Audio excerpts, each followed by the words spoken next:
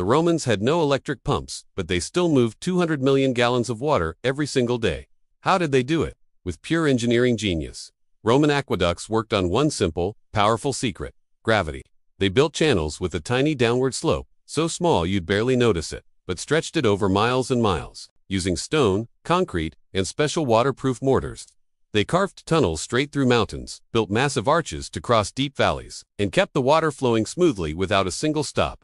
Inside the aqueduct, water traveled through covered channels to protect it from dirt, animals, and even sunlight. If the ground dipped too low, they built those famous, giant arches to keep the slope absolutely perfect.